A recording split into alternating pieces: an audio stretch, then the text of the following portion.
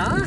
Yeah, it is a pretty day. You know, it's about 72, 73 degrees right now. It's just beautiful. Hi, everybody. I'm Robert Earl out here at the Eco Ranch Sustainable Living Education Center in far west Texas with a video that's a special request for a fellow by the name of Steve. Steve wanted this video, and I thought, well, I could shoot a little video and send it to Steve, or I could post it, put a little information in here, and maybe you guys could learn something, or at least learn something that'll put you on a track to learn it correctly. So here we are out at what I call the point. Now, just for reference, the compound sits behind you here, and we're at the edge of my campground area looking into the arroyo. Now, down in the arroyo is what this video is about.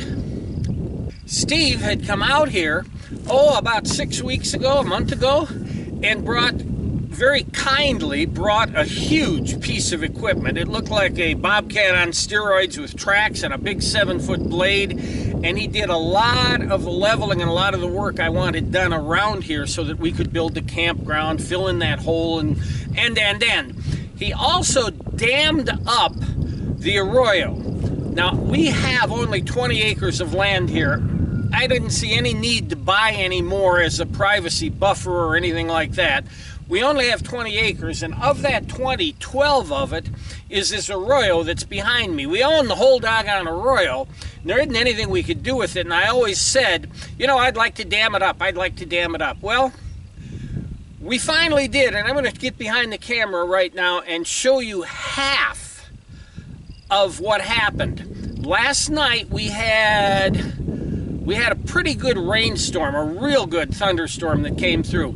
Now, the flying ducks knocked over my rain gauge, so I don't know how much, but if I have to estimate from the check dam that we already have, it was pretty close to an inch, somewhere between 3/4 of an inch and an inch of rain that we had. That's a good rainstorm for us.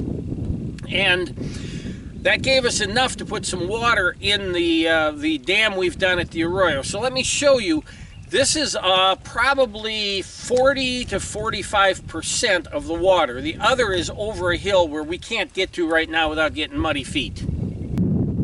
So down in front of us is the water we're holding back right now. Kind of zoom in on the dam itself.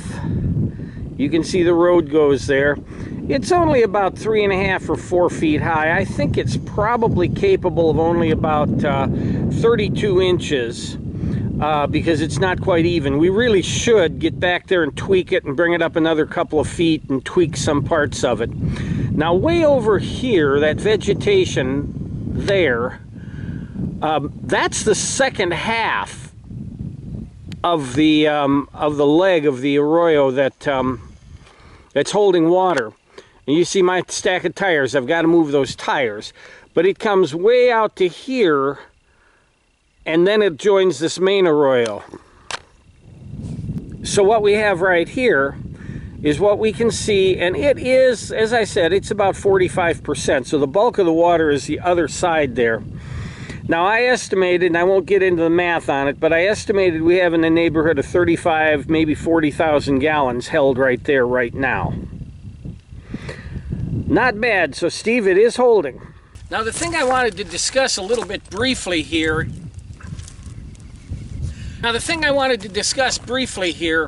is about dams out here in the desert. You know, when I first moved here, and that's been 9 years, a very wise woman who was a college chemistry professor, she told me if you look around here over the years, which I've done now, it's been 9 years, she said if you look around, you'll see the remnants of dams that people have built that have failed.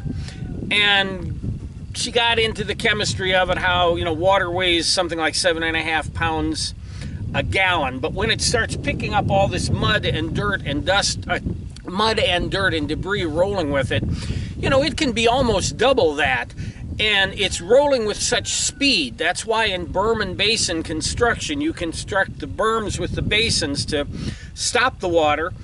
It overflows and it builds up a little bit of steam instead of building up a lot of steam to blow out a dam. That's what happened to a lot of these dams, was they were blown out by the sheer speed and force of the water, or they were overtopped. That's an issue, and that's an issue we had. I always like to make fun of that publicity hound creep that lives 2.5 miles to our southeast. He had, and I thought he was joking when he first said it, but he was deadly serious. He wanted to build a dam to create a lake so that he could have the lake and he could rent jet skis year-round on the lake and then have annual jet ski races. We all thought he was joking until one day he and some guy that was a self-taught engineer went ahead and built one. Now, the dam was very, very poorly designed, very, very poorly built and executed, but it did rain like this, and it held water for the first rain, quite a bit of water. Then we got a 3.5-inch gully washer, blew it out, it's gone. Haven't heard a word since about jet ski races, but I remembered what that college professor said. The area is littered with ruins of dams, and I got to thinking, well, what could we do if we want to hold water, not create a lake, hold water here on our property that wouldn't? So we started doing the math. And one of the purposes when you're off-grid or in the desert particularly, or anywhere, if you've read Brad Lancaster's book, Rainwater Harvesting for Dry Lands and Beyond, you've learned, and if you haven't read Brad Lancaster's books, buy them and read them. I've been in contact with Brad. I'd love to have him come out here and lecture us. He learned, he knows, and he's made it work in Tucson. Tucson is amazing. What he has gotten done in the city of Tucson is truly amazing, and Tucson is roughly the same climate as here, kind of following his model out here. So we didn't want to create a dam that created a lake that would impound water, line it with something so that it would hold water. What we want to do is, like Brad teaches, we wanted to stop the water from running away. All it does here is it runs down, you can't see, but it runs down about 2.5, 3 miles down this little valley, and it connects up with Terlingua Creek, which eventually connects up with the Rio Grande, which eventually connects up with the Gulf of Mexico, and there goes our water. If we can slow the water down or stop it right here, then we have a chance of developing, I hate to say microclimate, but an ecosystem that is dependent on the seasonal water that we get. So the idea in creating this dam, and it's not really a dam as much as it's a dike. I believe if we get enough rain, it'll blow out. It's not that well designed yet, or perhaps ever, that it won't blow out. But the idea is not to create a dam that won't blow out. The idea was to create something, a check dam that stops and holds the water. Multiplying out what the possibility of holding water is here, I have the capacity of over 9 million gallons of water. Again, doing the rough math, we've never had 9 million gallons of water come rushing through here, so I don't think it'll get overtopped. But I don't think it's going to hold water for any length of time. What it's going to do is stop it, let it infiltrate into the ground, and slowly it'll build up the sediment underneath that will hold more and more and more water. And if the dam doesn't blow out, eventually we'll get a small pond. I hate to call it a lake, but a small pond that will hold water. Then we'll have water birds and plants growing, hopefully a microclimate. So that was the whole idea here.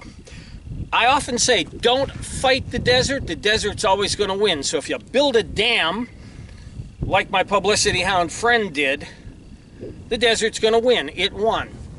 We came up with a system to just stop today's water, let it infiltrate into our ground. It'll catch tomorrow's water and the next day's water, and eventually it'll hold water. That's the idea. That's the start. Let's hope it keeps going. There'll be updates, occasionally, maybe in 2 days, because we've got 3 days of rain here. We had a 20% chance yesterday, and it rained like stink. We've got a 30% today, a 50% tomorrow, and a 40% on Wednesday. So let's see what happens. In the meantime, that's it about the impoundment, the dike. Let's call it a dike. I don't want to call it a dam. And let's see what happens. Let's hope it doesn't blow out. We'd need 9 million gallons to do that, and I doubt that's going to happen. Let's see what happens. But Steve, here was your video.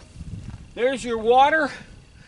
We'll see how long it stays. I'll do an update in the comments section below, or in my description section. I will update as to how long this water stayed, but you see where it is now. I'll do an update. Until then, it's Robert Earl out here at the Eco Ranch Sustainable Living Education Center with Cascade the Wonder Dog, who's wondering why it's muddy down there.